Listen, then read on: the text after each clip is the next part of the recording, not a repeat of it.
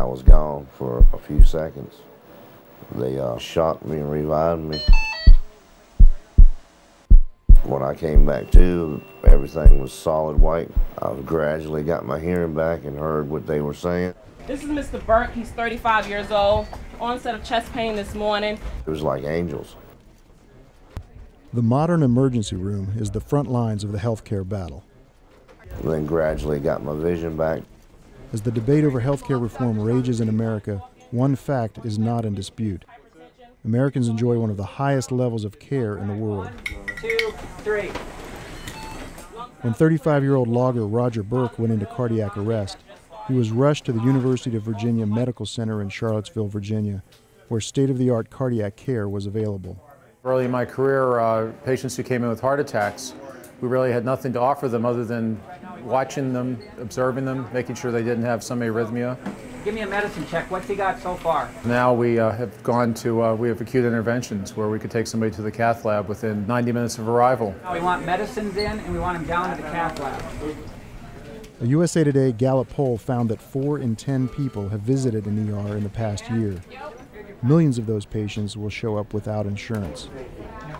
Hey kiddo, I'm Dr. Barr. What's going on? No 2 days are exactly alike. Here at the University of Virginia, we'll start to see about 10 to 12 new patients per hour, starting around 10 to noon. That pace continues throughout the day and starts to wane around 11 p.m. or midnight. You never know what's going to walk in the doors. Yeah, hurry up, finish up so you can go home, Nikila. Sometimes we get kids that come in with spells, sometimes they have seizures. She was so pale and just wasn't responding. So that's when I called because I was like, something's not right. Hello, how you doing? I'm Dr. O'Connor. Nice to meet you. Are you sure he didn't want to just jump up and give a little kiss? No, he didn't give me a kiss. He's all grumpy. He's all grumpy and he chewed on you, huh? It's Scottsville 706. This is UVA Medcom. Yes, sir. We're around to your facility.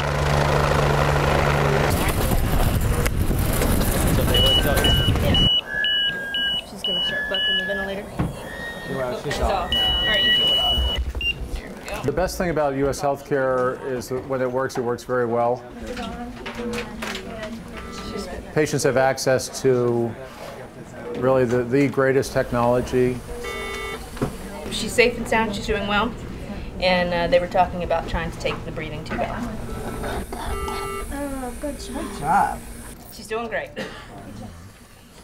Hold your breath. This gentleman seems to be in a lot of pain. The technology has changed dramatically. When I first started out, we could take a single slice of the body in about 79 seconds, and now we can take several thousand images within a few seconds' time. Advanced diagnostic tools come at a price. Who pays that price is the question. From dog bites to heart attacks, 24 hours in the ER gives us a snapshot of the complexities of the healthcare situation in America. It won't hurt, okay? It's like jellyfish. Yeah, like jellyfish, exactly, but it has some medicine in there. In the following chapters, we listen to healthcare professionals and their patients to gain their perspective on this national debate. 3 souls, 130 fuel. You're clear to depart at your convenience.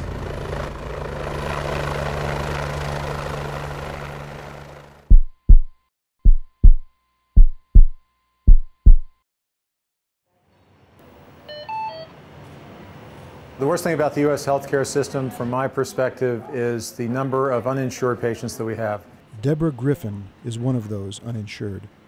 So am I going to be here another 2 hours waiting? I'm not She visits the ER 2 to 3 times each month for chronic abdominal pain and has accrued over $60,000 in emergency room bills since January. We don't even know if they're insured or not until well into their visit. At this moment, I'm very disappointed with the way our healthcare system is. I'm not happy with any part of our healthcare system. You have to decide whether you want to eat and pay your rent or pay a doctor bill. They'll present out of desperation with conditions that could have been contained or could have been treated at a much earlier stage. I had a tooth pulled a week or so ago. This thing got really bad. No kind of insurance. My job offers nothing like that. I work on a farm down in Nelson County. It's minimum wage, just don't hardly pay the bills that we have now, much less a hospital bill. I say tonight's probably going to run about 250, maybe 300, which, I mean, I know it's not much, but it's more than what I can afford right now. Donald Johnson has had diabetes for 44 years. I think my blood sugar is going to pop up here. Why don't you take the diet? Yeah, let's just do the diet one. I don't know how anyone could afford the coverage that I have. And the coverage is is higher because of my age and because of my medical condition. I'm at the upper level of those rates because of my age. Somewhere in the range of 10 to 20% of our income goes to insurance premiums. Is Miss Woodson's family here? Yes. Okay. Not to be selfish, but I'm sitting here in pain and kind of want it to be my turn. No, I don't like having to wait 2 hours, 3 hours, 4 hours to be seen. I'll wait 20 minutes and then I would like to sign myself out. Okay. All right. Thank you. Thank you. We're a 5-tiered triage system, and what we're doing right now is as a patient comes in the door, we determine levels 1 through 5. We look for the worst case scenario. That person is going to go right back, and a level 5 is something that could really, you could come back tomorrow and be seen for it. So I have a patient coming right now. Pat, give him a sticker, okay? I know there's no way we could do it without insurance. There's no way we could pay for everything. We get great care, but it's just the cost of it. That is just, overwhelming. I have 2 other kids with disabilities, 2 that get care, and so it's just, it's a lot of cost. All right, Mommy, I'll get you to sign this. And then we can go. Yeah, you can go, honey. We had, insurance through our work, or he had insurance because he was still working, but after the heart attacks started, he had to go on disability. Medicare, is now his primary insurance, and they pay. After waiting 6 hours, Deborah Griffin was finally seen. Okay. She was given pain medicine to relieve her abdominal pain, but she almost left before receiving care. I was going to sign myself out and if need be go to another hospital. Within 10 minutes, they had me back here.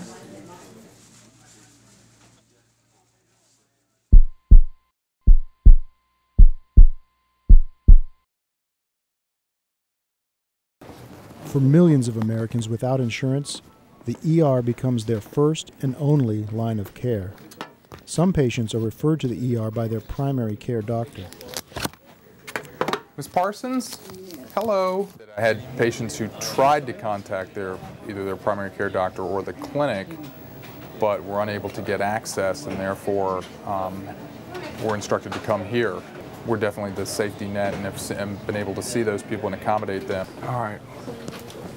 Other patients have seen their primary care doctor. The woman we just saw her primary care doctor for a similar problem last week, and she's just gotten acutely worse. And it wouldn't have been prudent for her to wait another day to see that person in the morning. What do I need to do? Move another one out of a room, move another one in. We got this crazy system, the healthcare system. They're all done? There's no discouragement, to go and get your own primary care physician, make that appointment. We've got people that will abuse the system, come in for minor complaints. Robert Bowers sought treatment in the ER for what doctors describe as a swollen gland. Yeah, well, I went in the emergency room twice. Yesterday was Sunday, so I figured probably the doctors wouldn't be in, I guess. So I decided just to go to the emergency room because I knew they'd be open. I'm not sure how your right arm ends up way over. My personal experience, I had my doctor's office tell me to bring my son to the emergency room for a sports physical. I mean, truly they did. And I said, are you crazy? Why would you tell? Because people tell us that all the time. Oh, my doctor said to come. And we never believe them. It's like, why would a doctor's office? Until that happened to me.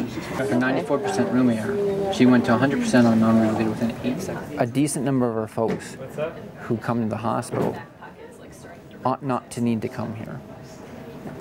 We have the patient who has a known diagnosis of seizures. who is out of seizure medication. Wildly inefficient way of doing things. A couple of days ago I did some pills, and then I took some other stuff, and then I smoked some weed, and then I had a seizure.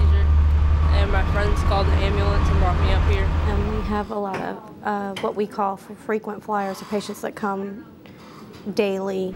Like, they all know me by, like, first name now. I might as well, like, run a room in here.